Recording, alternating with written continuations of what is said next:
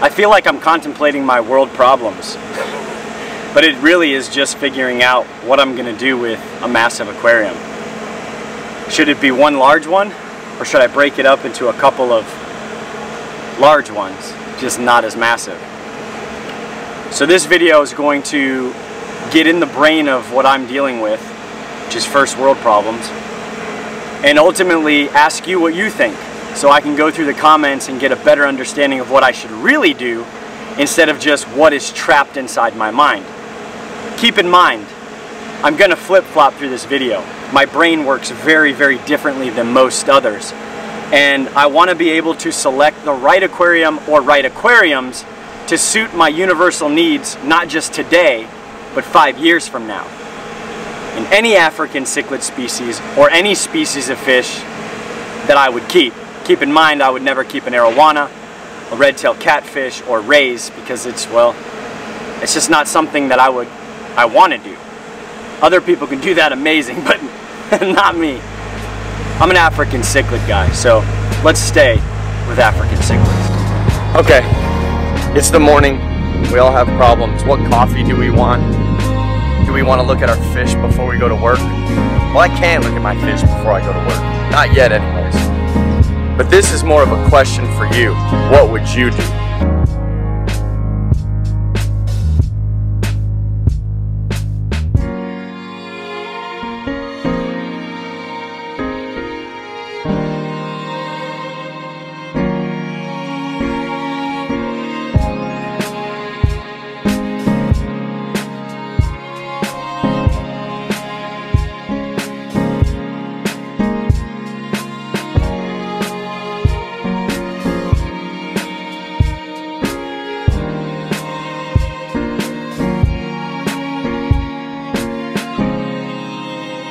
Okay, I think I want 2 tanks in that room instead of 1. I haven't talked to the wife yet about it, but I'm running through a dilemma.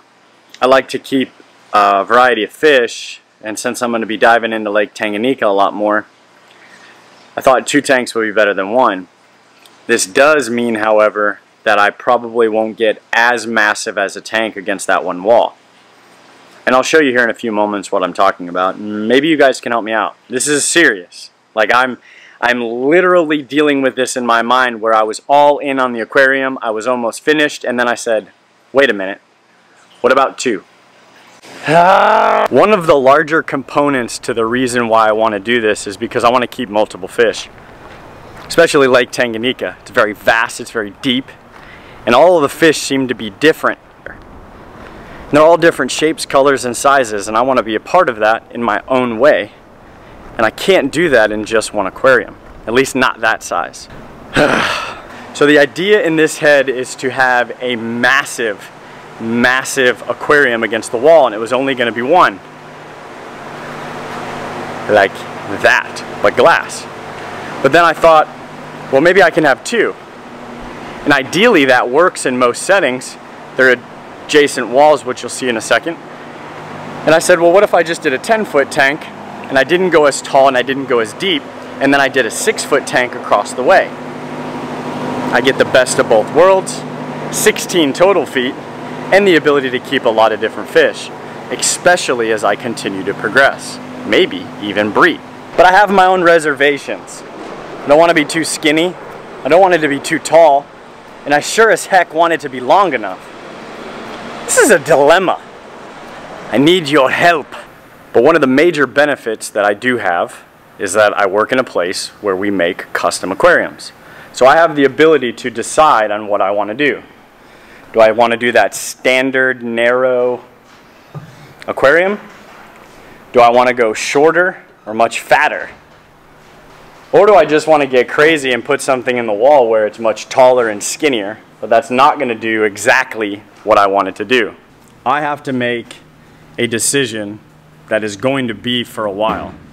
And whether it has to do with the width, the length, or the height of the aquarium, I have to make sure that I do my best to universally select something that will work for a multitude of different species at any time.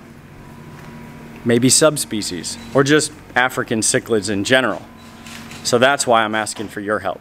So now you can see what I'm talking about. One tank, which would be back here, all the way to that wall. We were thinking 12 foot, maybe 32 inches by 48 inches tall. But if I go and do here to there, and I'll show you here in a moment, bingo. So there to there is about 7 foot. So ideally, I can have a 6 foot tank there easy. Maybe a 72 by 24 by 27 or 30. That would be pretty sweet. And then I'd have the one that I'm really excited about, the large one. But this gives me the ability to switch it up. But this is what's in my head. I don't understand it. I fight myself. That's probably why it's taken so long up to this point, amongst other details. But what would you do? Would you do 2? Would you do 1? Would you just do the massive one? Or would you just do the 6 foot one? If you had the space. The unique part is, of where I work, it makes it slightly more addicting to get larger tanks.